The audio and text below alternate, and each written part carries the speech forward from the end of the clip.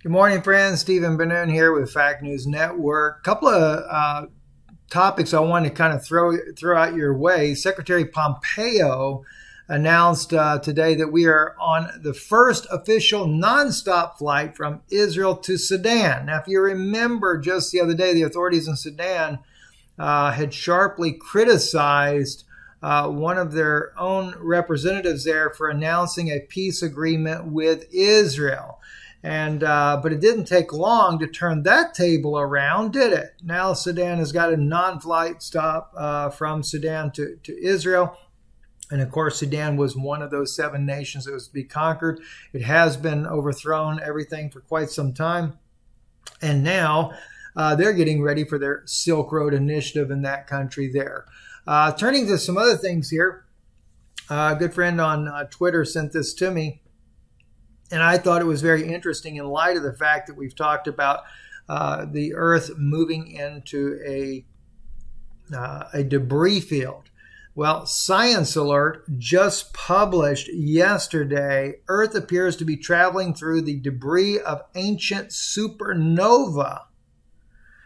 Very interesting, very interesting. Now, the article is kind of strange because they go back into thousands of years ago where this has happened and things like that. But when you get a little further down in the article, again, they put it on here. Earth, you see, is currently moving through a region called the Local Interstellar Cloud, made up of gas, dust, and plasma. Well, that kind of coincides with some of the things that we've been told on that. But it's the first official word that has come out by a science magazine, online science magazine. So I thought I'd just share that with you. Also, Laura, Hurricane Laura, it has been officially upgraded as a hurricane. Prepare now, rapid intensification possible.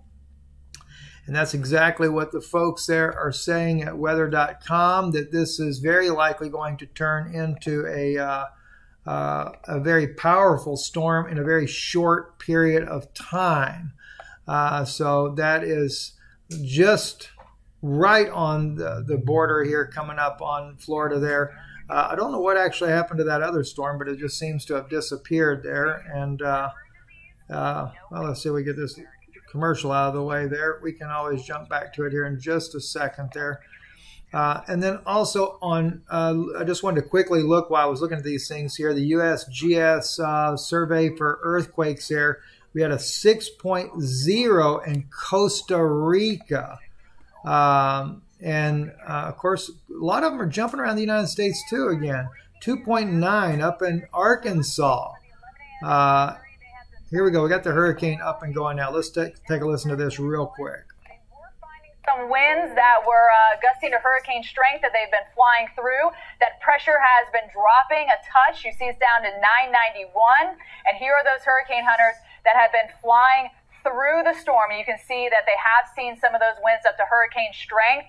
We were just talking to the Hurricane Center saying, thinking that at the 11 a.m. advisory they would do it. But, Jim, they did not wait. As even looking on the satellite, you can tell this is getting stronger and is starting to develop, and that convection is finally wrapping around it on all sides. All right, so Laura expected to make landfall on Louisiana's coast instead of northwest Florida. They kind of changed that route there, and then it'll make a sharp right-hand turn, go back across the lower states there, Alabama, Mississippi, Alabama, and Georgia. So it'd probably be downgraded by them. But the question will be is how strong will it get while it's over those warm waters there of the Gulf there?